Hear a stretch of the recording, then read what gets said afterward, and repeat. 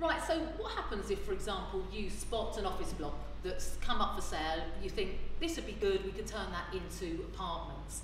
Under permitted development rights, you might think that that was a cinch, it'd go through no problem. Have you got to feel worried that actually it could become more tricky with the councils?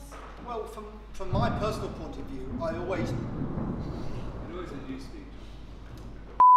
So what happens if you see a block of, an office block, for example, comes up for sale, you think, well, this might be good for some apartments.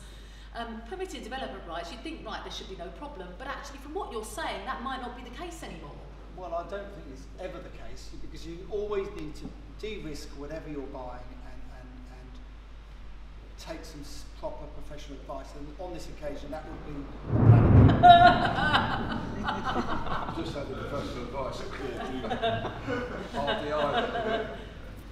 Thunderbolts and lightning, very, very frightening me. Nice voice! Boy back, we got it. Just a poor boy from a poor family.